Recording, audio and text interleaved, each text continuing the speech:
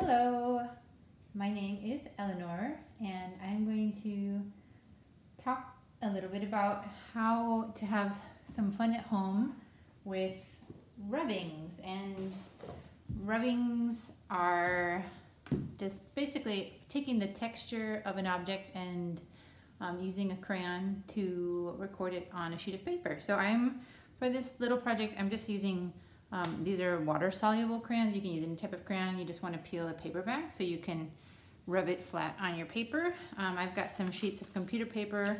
My sheets have been printed on before, so this is a fun way to use up some scrap paper that you might have. Just thin paper is better. And I've just got some things around my house that have a fun texture. I'm rubbing my hands across them and they feel like they might make an interesting recording on my paper. I've also taken a couple of leaves from my walk this morning, and then a pair of scissors and a glue stick or any type of tape or something at the end. So the way that this is going to work, and I'll put my textures to the side that I've already recorded, is to take your sheet of paper and you want to take one of your objects that you've found that has an interesting texture according to your fingers, and you want to hold your paper down on top of it. Use one hand to hold it down, and or you could tape it if you need to. It's okay if it moves around a little bit, but you want to try to keep it in one place. And then you're going to take your flat crayon and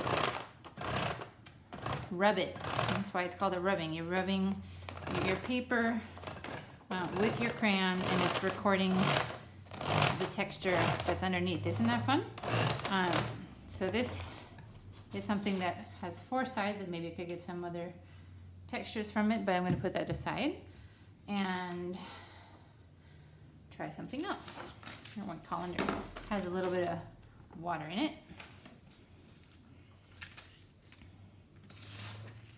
Let's see what this shape might look like. Different sound. So I'm holding my paper still and I'm rubbing my crayon in different directions. Is going to give me different lines. I like that. Across my paper. Got that. I'm going to put that aside. Art Produce has a nice project that involves rubbing the bottom of your shoe if it's clean. If it's not, be careful.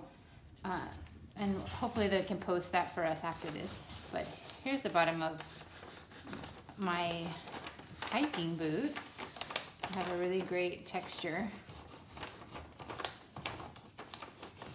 So I'm holding that in place with one hand. I'm going to overlap these shapes a little bit, making a nice green color. And then I'm going to, wires would be nice, little lines, but I'm going to just jump right into my leaves here. And a leaf, you can hold it under your paper, find that shape,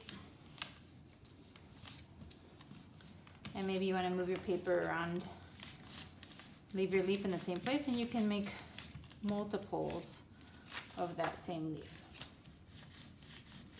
So this is a great thing you can do with pretty much anything you find that has a little bit of an edge, has a little bit of a texture, feels like it might produce a fun shape underneath your paper.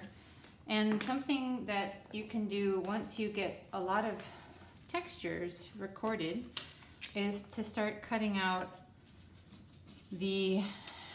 either what I've done is just cutting out the outlines of the shapes that I've rubbed, or after that you can cut out whatever shape you think is interesting and then use your scissors and your glue to collage something on a new sheet of paper. So making a design out of your textures. Say maybe I really want a circle.